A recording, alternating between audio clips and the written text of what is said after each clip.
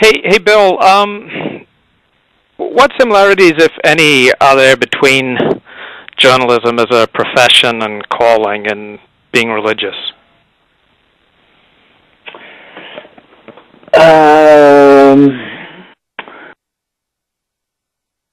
I felt for me the two were intertwined. I thought God's calling for me was to be a religion writer. I'm not sure for people that aren't religious that there's a calling to be a journalist, but I'm not sure. I don't think it's much of an intersection, I guess. Mm-hmm. But people do feel called to journalism, though they're not by God. Right? Yeah. No, there is a sense that it's a holy calling, and that it's a clique of priests. Yeah, I guess so. I guess that's why we don't mind the low pay and the terrible hours, and I think that while some people, I guess journalists, they want to. It's a cliche, but comfort the afflicted, inflict the comfortable, and probably religion's similar to that. And there's also the zealousness for truth. Yeah, I guess I'm not. I'm a little bit old-fashioned. That I think that's kind of dying out. I think in the younger generation of journalists, it's not so much a calling; it's a job. And there's I don't see. And it might be just because I'm getting old, and so everybody thinks the younger generation is not as passionate. But I don't see that same passion among many of the younger reporters that I've worked with. When you were a child, what did you want to be when you grew up? I wanted to be a professional surfer or some sort of politician. I stumbled on journalism quite by accident in my senior year of college, and I went to work for the student newspaper, and the minute I walked in the newsroom, I just fell in love with it. How long did you spend at the Los Angeles Times? I was there in one capacity or another for 17 years. I edited their local papers and ran them for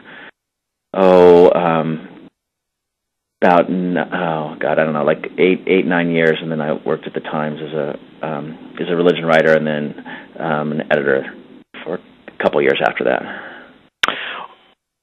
What did you love and hate about your time at the Los Angeles Times proper, the last 8 or 9 years when you were modern editor? Well, it was always my dream once I got into journalism to work for the LA Times. I absolutely adored 99% of it. My heart beat faster every time I went into that newsroom. There's great people. You're allowed to do, or were allowed to do, incredible stories. Basically, when I worked the religion beat, they just left me alone. They just said, go get good stories, and as long as I kept delivering them to the editors, that they just didn't care what I did. So there's a lot of freedom and a lot of attention to detail and quality.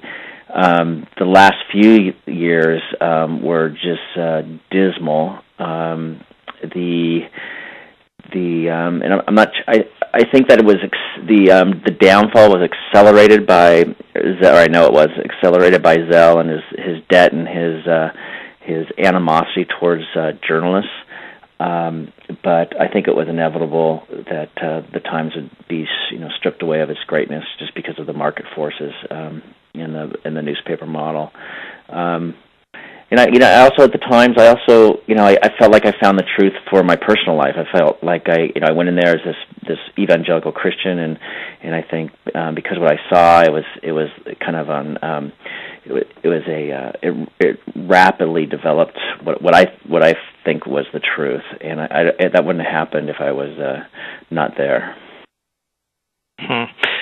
How many evangelical Christians were there among the reporters and editors? Not very many. Not very many. It's a fairly godless newsroom, and by godless I mean there's not a lot of people that attend services on a weekly basis, no matter what their faith is. I think, I ran across a couple of evangelical Christians, but I always kept my faiths on the down low because it was, I don't think it would have been reflected well on me in my career, so I always, it was kind of sad for me, but because it was, I wasn't real word on my sleeve, I was privy to sort of the comments that people would have about, evangelical Christians or people of faith in general, and they weren't always kind. What was the ratio of kind to unkind comments about evangelical Christians from your peers? I think they're viewed as, for the most part, the majority kind of, interesting or weird animals. I think that understanding, I think it's gotten better over the years. People have gotten, a little more sensitive to the fact that there can be thoughtful, normal people that are evangelical Christians. But I do think that there is a need. Sure, I'll give you an example. Is I one time, my first time I covered the Harvest Crusade, which is this 3-day event in Anaheim Stadium each summer. And the whole purpose of it is to bring some friends that aren't Christians and have them accept Jesus as their Savior. And I wrote in the story that they accepted Jesus as their Savior, and it was the copy desk just went crazy. You can't write that. And I said, well, why not? That's what they did. No, you're saying Jesus is the Savior. I said, no, I'm not. I'm saying that they accept. It's like, they went to the store. They accepted us as Savior. No. It went all the way up to I think the copy chief or somebody down, because I wouldn't budge on it. And they wanted to say that they decided to believe in God, or make it real vague. And so there's an uneasiness about it because I think it's foreign. It's not anything. What do I want to say? It's not anything that's vicious about it, or they're out to get them. I just don't think. I think there's an ignorance there. To what extent is that cultural disconnect that you just described responsible for the failure of the Los Angeles Times as a business model, as a business? Oh, I think very little. I think that I think if it was over the long term, it may have had over the long term it may have had an impact. It probably did have an impact, but I think that I think it's just the market forces. I think they could have been an exact mirror of Southern California and California, and they would still be in the same basic spot they're in today. Do you have any thoughts on how race is covered? I know your beat was religion, and religion's like one of those topics you're not supposed to discuss in polite company because it's a really sensitive topic and people have strong feelings. And just as I'm talking to you, I'm thinking, well, I'm suddenly thinking of the one topic that's even more sensitive than religion in polite company, and one topic that is even more scary to cover. Do you have any thoughts? I don't. I didn't really get involved in that. I was sort of on my own little island there. Mm-hmm. If I were to have asked you 8 years ago, why are you a Christian, what would you have said? I would say because I had experienced Jesus in my heart, that I had prayed for it, and I felt Him come into my heart, and then I would say that, and then that's backed up by my reading of Scripture and other books that support that feeling. Yeah, that makes sense. So it was primarily an experiential thing. You experienced. It was. I looked. I was at.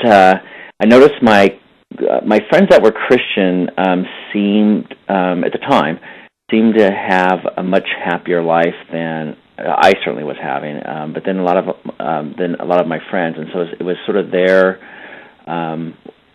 Christian walk as it's displayed in everyday life made me envious of them, and I thought maybe there's something to this, and so then then I found that the same kind of experience